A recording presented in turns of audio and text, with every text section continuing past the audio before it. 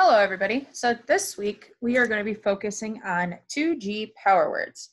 Okay, each day this week, you're going to be looking at some different power words, you'll be reading some different books, and you're going to be doing some different activities. So today is lesson 1. We are going to be focusing on 6 different power words, and then we will write them in our notebook, and we will go ahead and read a book on the ARC bookshelf. If you don't already have your handy dandy notebook out, I need you to go ahead and grab it, open it up to a new page for me. Put your name at the top with your date and put power word lesson 1 at the top because you are going to be uploading this paper to your teacher so that they can see it. Okay, they need to know that you watched this because if I'm not your teacher, then you won't know. Okay, if you need time to get that set up, go ahead and feel free to pause this. All right, the first word we are going to talk about is,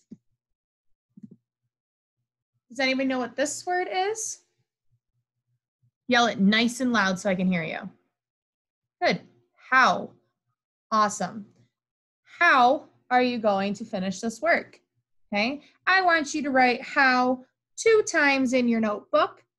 Okay, try to turn around the 1 time so you're not looking at the word. See if you can spell it from memory.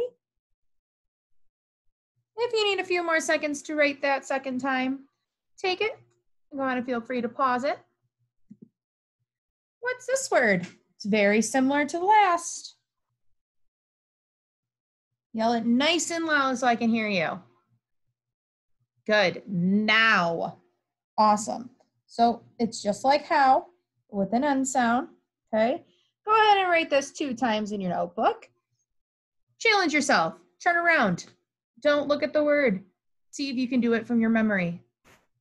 If you need more time, feel free to hit pause. And what is this word, my friends? Yell it nice and loud so I can hear you. When. Awesome. When are we going to be back at school?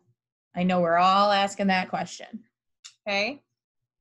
Go ahead and challenge yourself. See if you can write it without looking at the word. You write it 2 times in your notebooks. We want to practice writing these power words.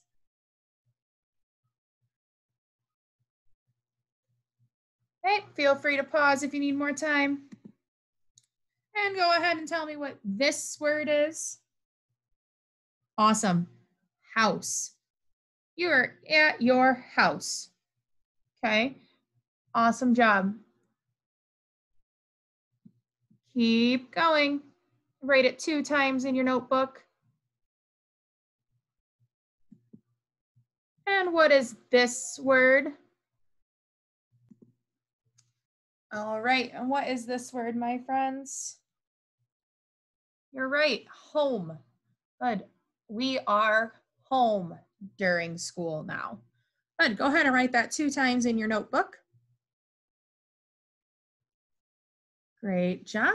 Let's keep going. If you need more time, go ahead and just hit the pause button.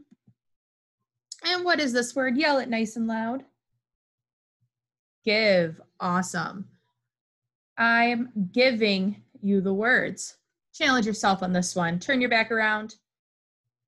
Write the words 2 times in your notebook. Awesome job. If you need more time, go ahead and take a few more minutes. What we are going to do now is we are going to open our ARC bookshelf. Our ARC bookshelf looks like this. Take your time logging in, okay? Your teacher is the one that gave you your login. If you don't know it, feel free to message your teacher to find out what that login is, okay? Because you're going to need it to read the book that we're going to read today.